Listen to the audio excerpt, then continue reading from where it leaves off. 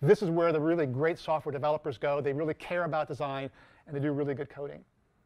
And the reason this matters is that if you have that culture, I think you're in a much better position to recruit the best programmers. And we know about this 10x phenomenon. You know, that the best way to get great products out fast is to get the best programmers. And so I think the strongest argument in favor of a good design culture is that it allows you to hire top people, and that will give you an advantage.